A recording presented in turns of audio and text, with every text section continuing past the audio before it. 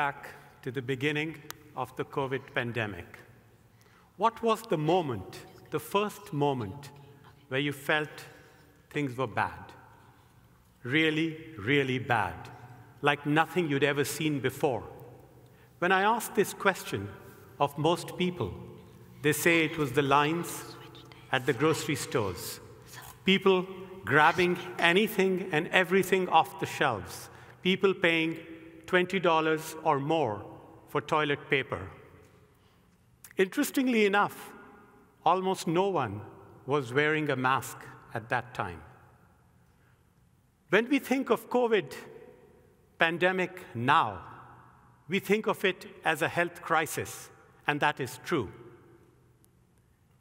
But in the beginning, in America and many countries of the world, the first crisis was not of health, it was of money. It was about making ends meet for millions of people who live paycheck to paycheck. In fact, the first call to action in the United States after the pandemic was stay at home, flatten the curve, but what did it come with? It was accompanied with money. A $1,200 check dispatched to millions of people within days and weeks of the pandemic. When we think of these things and take them into consideration, this tells us that COVID-19 demanded not one, but two vaccines. One to combat the virus, and another one to combat financial stress, the invisible virus, experienced by people living paycheck to paycheck and heaped particularly hard on those who we ironically call essential workers. This was the tale of things as the pandemic has now gone through our lives. Where we stand today, we have a few choices to make. What we experienced before the pandemic, during the pandemic, and what we will experience after the pandemic, there has to be some difference. One reality of America is millions of people living paycheck to paycheck, barely surviving, barely able to make ends meet. And COVID-19 certainly demonstrated that in complete knowledge for everyone to see. Now, there are many solutions for this problem. Raise the minimum wage, adjust the tax code, student loan forgiveness, institute universal basic income in America. These are all ideas, and I think they should be tried. Someone should pursue them. But I'm here to offer to you something which is simpler, cheaper, faster, and hiding in plain sight. And it is the pay timing or timing of pay for people. With a little change that can be made and is very easy to implement, there can be dramatic effects in the United States. Now, how did I realize that? 10 years ago, I retired after selling my business with the intent that I will never work again. And it was all going very well. Until I learned that the same banks that had been bailed out for almost $100 billion through taxpayer money, which was called Troubled Asset Relief Program, or TARP, were collecting $35 billion every year in overdraft fees. That is 1 billion overdrafts a year, and that is about 5 to 10 overdrafts per working person in America. I said, this can't be true. But it was not only true, it was just the tip of the iceberg. There was a lot more. There are high interest rate online loans. There are payday loans. There are late fees. There are title loans, auto title loans. And the list goes on and on and on. For every tiny little mistake by anyone, there is a wonderful algorithm or a business to monetize you. Who are the people who are paying these fees? Out of curiosity, I went deeper into the data. It turns out that the people who pay these fees are low-wage, hourly workers with uncertain working hours. What that means is their salary every month is different because there may be fewer or different work days each month. Second thing, these people happen to be around the median or below the median wage in the United States. So let's set the record straight. What is the median wage in the United States? It happens to be $36,000 a year. What that means is that half the workforce makes less than $36,000 a year, and half the workforce makes more than $36,000 a year. The workforce that makes less than $36,000 in hours or dollars per hour, it's $18 per hour.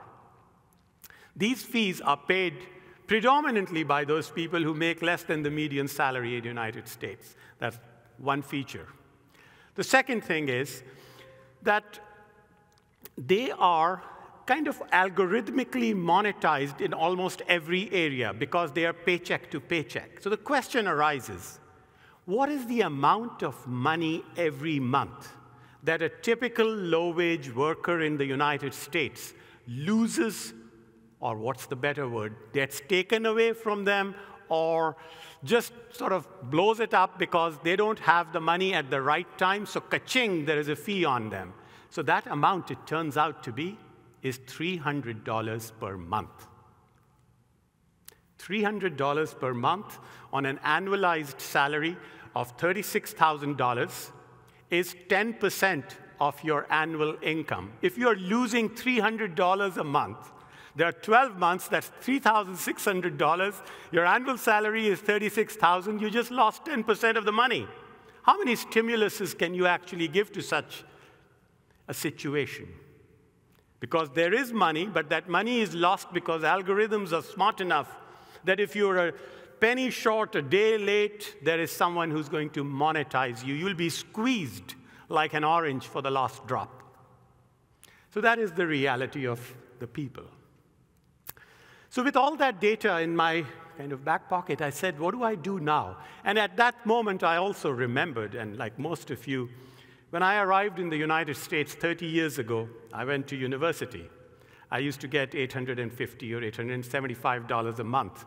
And one cracked windshield or a blown radiator or a really warm jacket, because I was in Colorado, could set you back. You could be in a debt spiral. And I went through that, and I said, listen, for me, the problem at all times was not about how much I was making.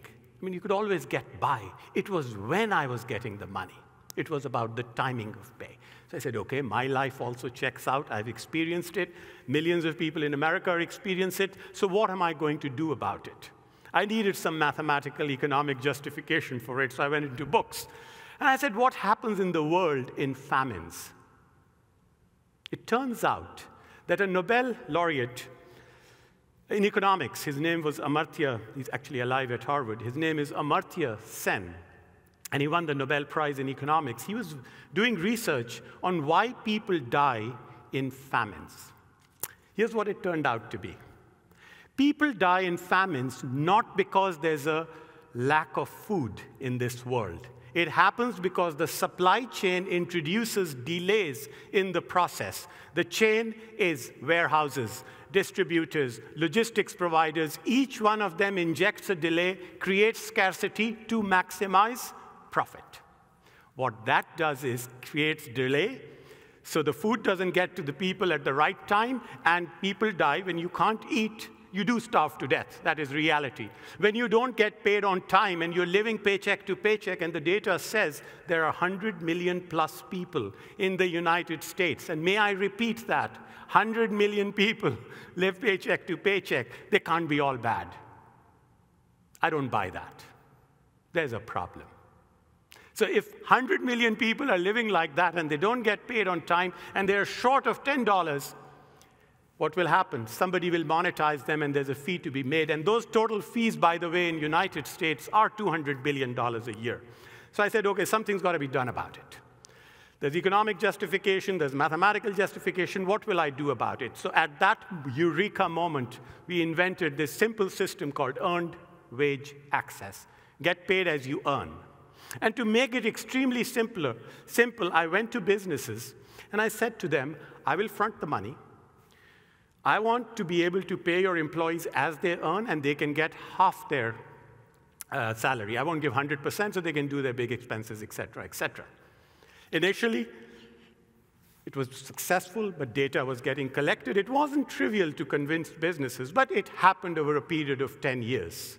And let me tell you, the reaction of most people was as if it was like a vaccine. It was like a panacea. It was like a big solution.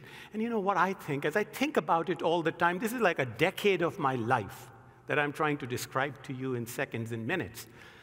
I finally figured it out. And I think I finally figured it out. What happens when people are able to take small amounts of money?